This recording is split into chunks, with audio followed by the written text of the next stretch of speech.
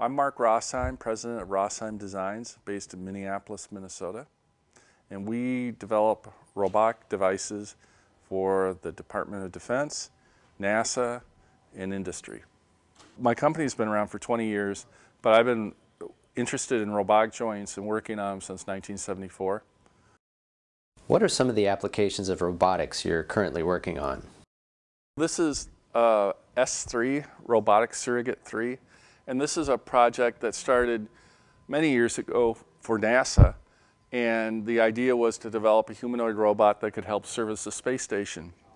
The space station ended up being serviced by astronauts, but I continued to work on this design, and it utilizes robot joint technology that I had developed for industry over the years through several different government contracts.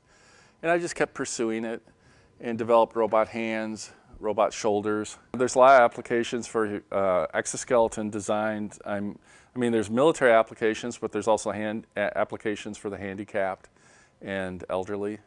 We're developing a new version of the robot joint for the Joint Air-Ground Missile called JAGM. And JAGM, they want a robotic joint in the nose cone of the missile so that it can move the seeker or eyeball to look around for targets. And so we've developed a new gimbal or targeting mechanism for the missile. What does it take to get an idea off the ground? I have cases where things don't go anywhere and I just shelve them and I bring them back, years later. It's just, I think it's all about determination, persistence. Some designs I've worked on for 20 years and just don't give up and just keep moving forward. Thomas Edison said, after he'd done the 10,000th experiment, he said, well, I learned 10,000 ways how not to do something. So, that's all part of the persistence. You learn, and you may make a lot of stupid mistakes and dumb mistakes, but that's what it takes to go forward. How did you learn about Leonardo da Vinci's robotic cart? I think I first heard about him from our family babysitter that was reading little Humpty Dumpty books, and he talked about this great guy named Leonardo da Vinci. And in junior high school, I think I thumbed through some books. There was a TV series called The Life of Leonardo in the 1970s that was sponsored by Alitalia Airlines. I still remember that. And it had an actor, actually a French actor, play Leonardo, and they had recreated all these amazing scenes and so forth. And in fact, ironically, this was the technical advisor was the person that became my mentor 2 decades later, Carlo Pedretti. And it was just this amazing show, and I never forgot it.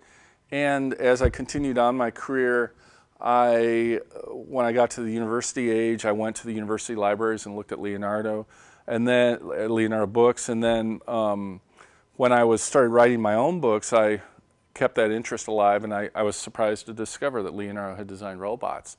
I was writing a book, and I had a chapter on the history of robotics, and I stumbled upon an author, Carlo Pedretti, who talked about Leonardo's lost robots. And so eventually I met this man, and he asked me to write a paper called Leonardo's Lost Robots.